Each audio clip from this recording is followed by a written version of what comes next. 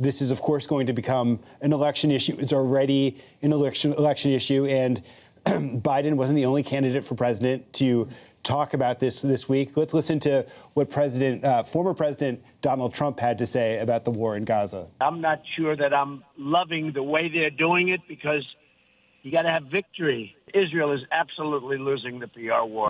They're losing it big. But they've got to finish what they started, and they got to finish it fast.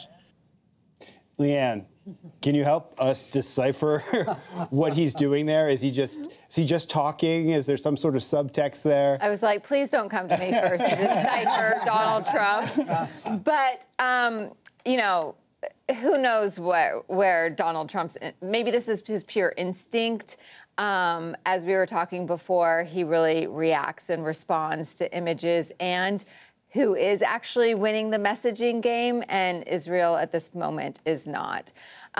But it does break with the Republican Party. He does break with the Republican Party in some respect here, who has really, especially on Capitol Hill, Republicans have used Democrats' discontent with Israel and Netanyahu to attack them as being sometimes anti-Israel or politicizing this moment, when Chuck Schumer, the majority leader, came out a couple weeks ago saying that Netanyahu has lost his way and should perhaps step back.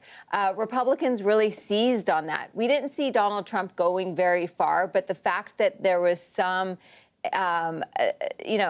he portrayed the fact that this is not great, is actually a little bit of separation between him and his party at this moment.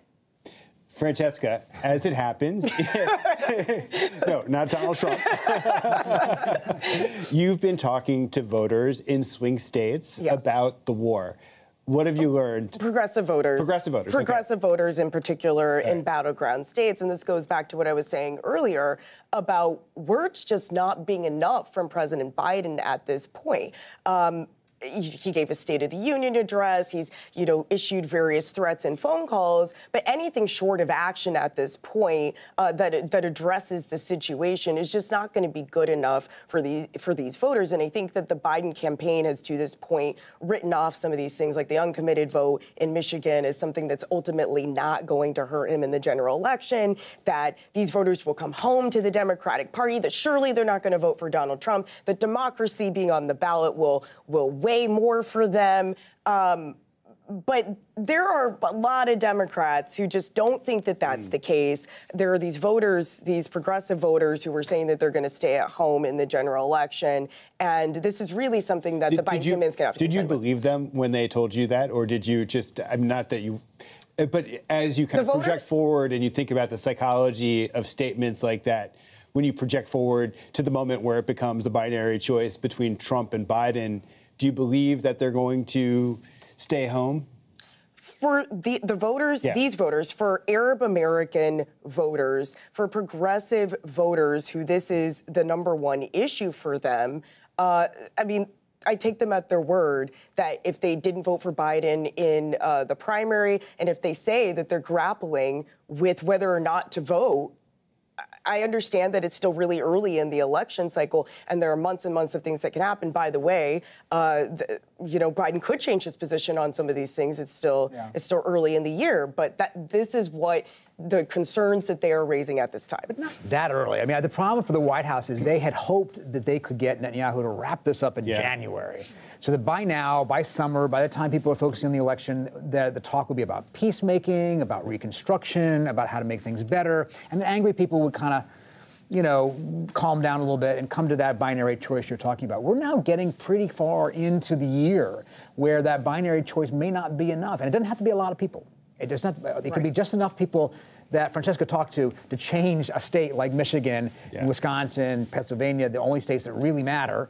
And we saw in the last 2 elections how close those were. Well, that's a delightful segue for us to put up on the screen some recent polling that the Wall Street Journal has conducted about this, the state of the race in the swing states.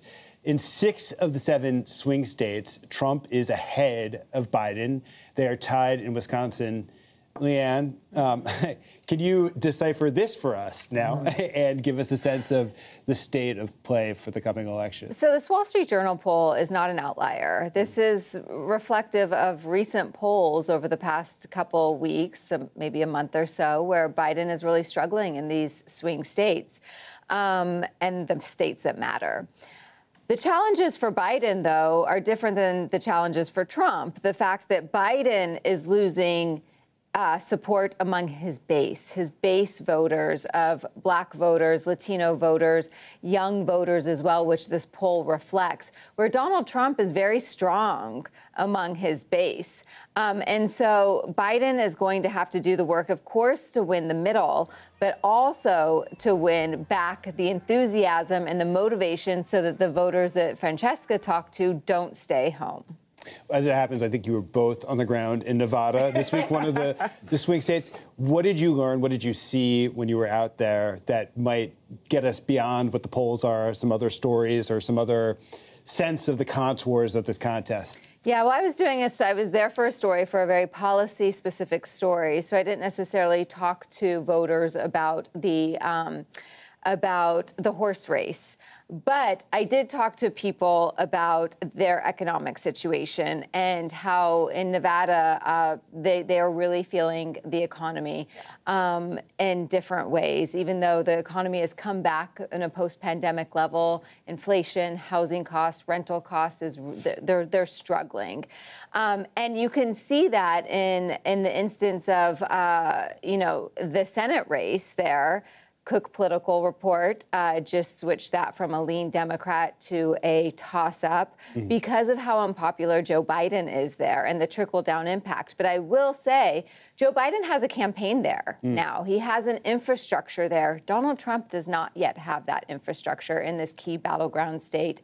I'm told that he is kind of embedded a little bit with the Nevada Republican Party, which is quite dysfunctional at this point. And so as Peter said, it's still early, but it's not that early. And he has a lot of work infrastructure-wise to do in order if he wants to win this state. And Biden is hitting the right notes, I'm told, when it comes to housing costs in particular are very important, and that was something he touched on when he was there recently. He's been to Nevada twice this year already. But when it comes, you're talking about the Senate race, I had an organizer tell me just this week that they never believed that this was a lean Dem seat, that they always thought this was going to be a toss-up. It was very close in 2022 when there was a Senate seat on the ballot. It's going to be really close in the presidential election. And you could see a scenario where the Senate seat goes one way and the election goes another way in Nevada. We could see a split ticket there. So this will be a really key state to watch.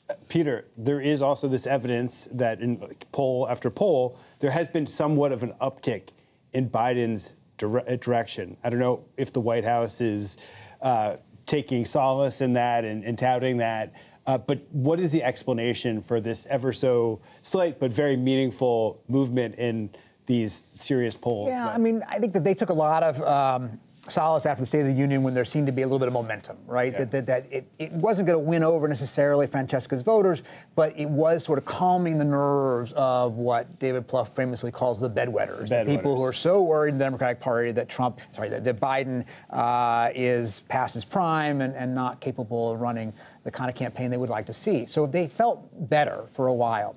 But I remember hearing them say at that point that we'll need to look at these polls a month out, and that will really tell us. And here we are basically almost a month out, and it really hasn't improved in such a way that they should be taking the solace that they initially hoped for. It's still a very tight race.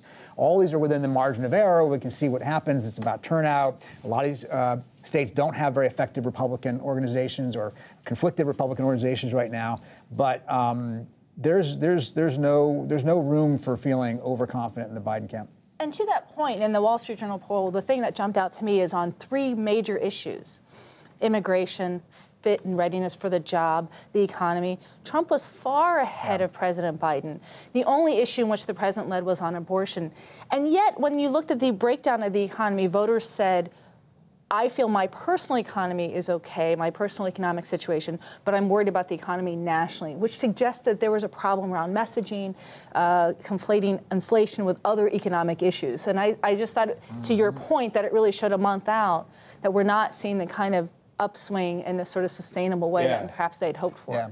Oh, go ahead. I was just going to say, and the entire Biden campaign strategy is I'm not Trump, essentially. Right. You know, I talked to the deputy campaign manager a couple of weeks ago, Quentin Fulks, and his response kept saying, look, when it is clear to voters that, like you said, a binary choice between Trump and Biden, that we are confident the voters are going to come back to Biden. And we'll see if that strategy works. I do mention who we're running against yet? And I do just want to note that there are plenty of voters in these battleground states who voted for Biden who are telling me that despite all these things, and maybe they disagree on Israel, yes, of course they're going to vote for Joe Biden again in a situation against Donald Trump. I'm merely making the point that I think they're underestimating the undercurrent of frustration among progressives right now. The advantage that Biden does have, though, it's money. He's way out in front of Trump. Trump obviously has a lot of other issues he has to spend money on. Call his lawyers, they'll tell you. And Biden their people would say, look, we haven't really begun to engage. We're only starting to begin to engage to make the point Leanne's talking about, which is, did we tell you who we're running against? We reminded you of what you forgot about from 4 years ago. And if they use that money effectively, they think they can make that choice binary.